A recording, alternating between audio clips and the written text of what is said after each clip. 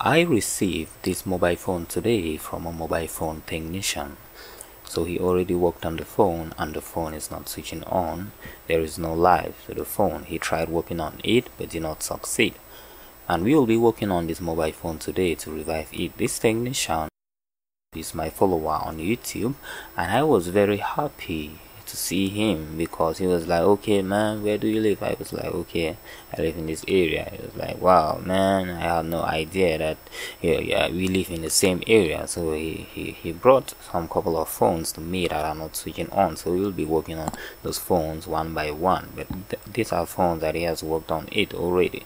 So I removed the battery of the phone, set my multimeter to buzzer and diode mode, as you can see right there, because we have to test the battery connectors and check the resistance of the motherboard. Here we have our probes to test. If I join, you will see that you are going to get a beep, right? So I had to put them on the metal in the mobile PCB. Is it metal? Okay, and I test the positive. You see that I am getting a beep. We are performing a cold testing.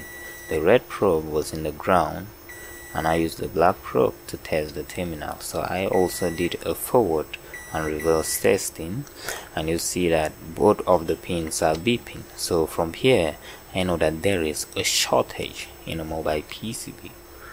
Yeah, there is a shortage, and the guy told me that okay, there is a short. He tried to remove the short but did not succeed. So I already knew that, so I was just testing so that you will know exactly how the shorting is and how you can test and how what you should expect from your multimeter in case the PCB is shorting. So I went on, remove the PCB, doing everything slowly. Here we have the PCB right here. Okay, so I had to take my PCB holder, connect the holder, the mobile PCB, so that we can work stably on the mobile PCB. So I had to take my multimeter again, then test the components one by one like capacitors. You understand? So I went on to test the battery connector again. You see a short in the V-bar. I test the capacitors around. So you can see that these ones are not shorting. That's not shorting. That's not shorting. That's not shorting as well.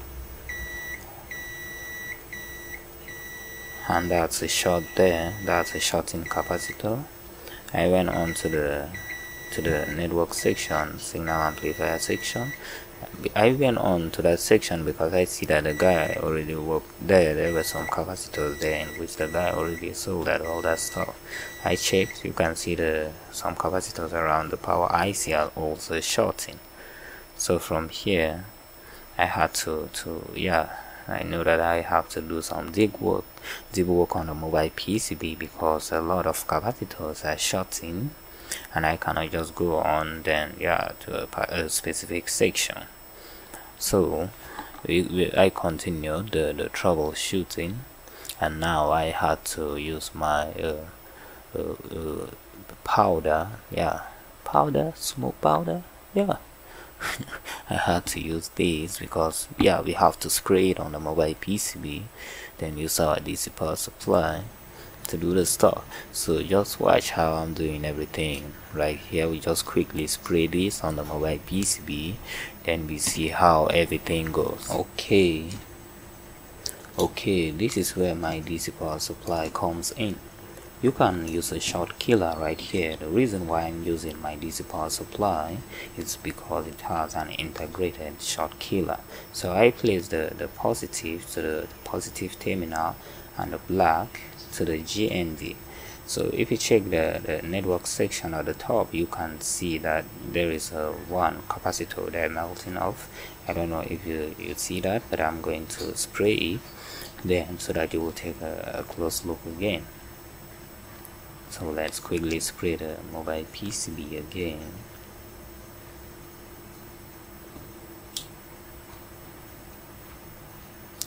It ain't nothing but a G-time, baby. Okay, that should be okay.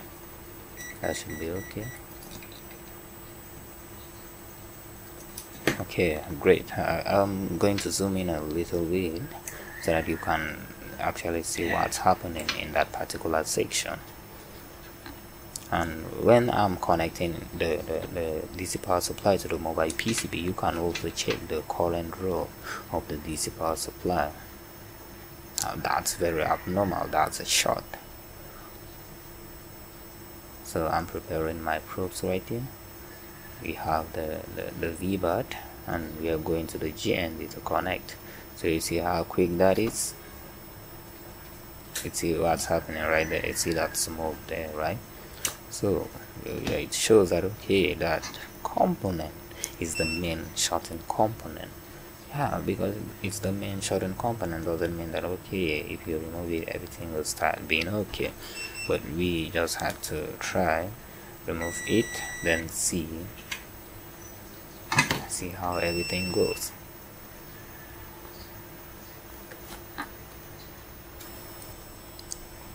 Okay, so I'm removing the component right now using my soldering iron. I can easily remove it using my workstation, but in some cases I just prefer my soldering iron.